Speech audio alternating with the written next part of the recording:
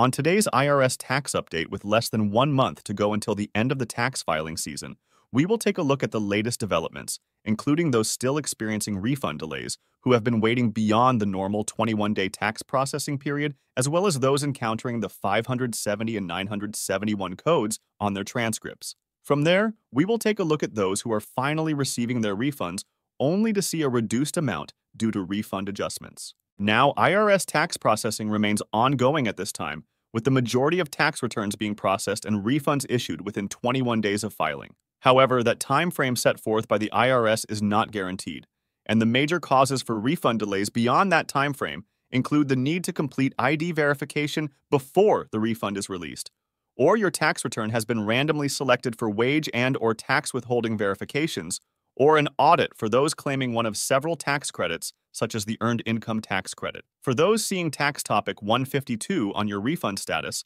results like seen here that represents a normal tax processing code, and it is no cause for concern.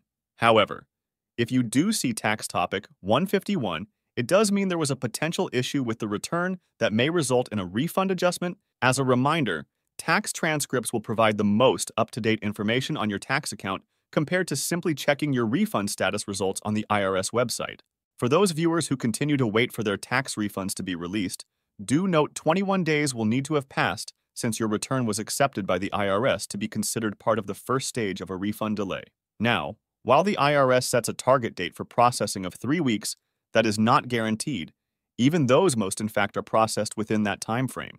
For viewers who have been waiting less than 21 days, especially those who have filed in the past several days, do not consider your refund delayed at this point, even if you are seeing no updates on your tax transcripts. Also, it has to be noted, the IRS may take several weeks to post any updates to your tax transcripts and where's my refund status results. Now, for those experiencing delays after 21 days of waiting, we have seen a number of tax refunds delayed, either due to the need to complete identity verification or the tax return in question has been randomly selected for wage or withholding review or credit verification. These reviews in most cases are completely random and can happen to anyone regardless of whether or not you have had any tax issues in the past. Now, if you are claiming a credit such as the Earned Income Tax Credit, you may very well be selected for a random review as well, in which you will be asked to provide documentation about your dependent being claimed on your tax return. Now, the 570 code that may appear on your tax transcripts can apply to any one of these situations as well as the 971 code that may appear after it. Also, the 570 code can represent an error that was found on your tax return.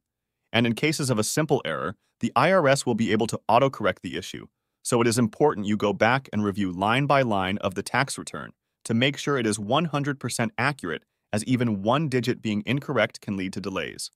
Meanwhile, as we have seen in past years, the 810 refund freeze code can apply to ID verification, a credit audit, or wage verification. Now we are seeing a significant number of viewers being impacted by the 570 tax transcript code, and one of the major causes of that appearing is the tax return has been randomly selected for wage or withholding verification, or there was an actual discrepancy found with the reported numbers. If you're impacted by this particular situation, you will see the 570 and eventually the 971 code on your tax transcript. There will be instances in which the IRS will request you submit copies of your W-2 and or 1099 forms to substantiate what you reported on your taxes for accuracy.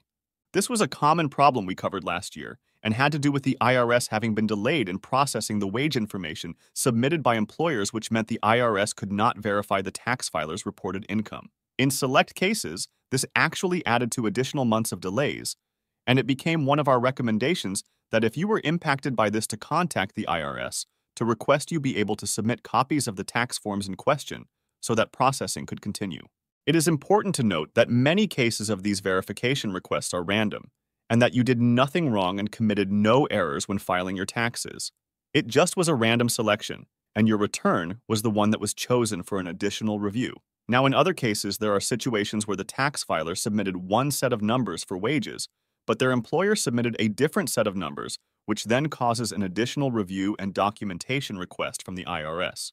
But also note, if you are impacted by the 570 code, depending on the issue, it may automatically resolve itself, and there will be no issue or further delays as a result. While we did see a significant amount of refunds being released in the last week, also came additional reports of refund adjustments, and some viewers encountering the refund status results seen here, indicating their refund has been approved, but that it was partially or completely reduced as a result. Now, the most common reason for a reduced refund is that there was an error on the tax return. And just 2 years ago, there was an estimated 17 million tax returns submitted that contained at least one error that the IRS had to autocorrect, so it's very common and could be something as simple as a single digit being incorrect. The good news is in most cases, the IRS will autocorrect the issue, and it will not require a person to file an amended tax return. Another top reason for a reduced refund is that the tax filer owes the IRS on a previous tax balance, and even if there is an existing payment plan in place, the IRS will still deduct the balance owed from the current year's refund. Now, other causes of refund reductions, which may result in a tax topic 203 code on your refund status results as seen here, is past due child support, federal agency, non-tax debt such as certain past due loans, and state income tax obligations. Currently, the IRS is not applying tax refunds for past due federal student loans. However, that will resume next year. Let us know in the comment section below about your ongoing tax issue. In the meantime, we will keep monitoring the situation for further developments, so make sure to click on the thumbs up and subscribe button below for future updates on this channel, and thanks for watching.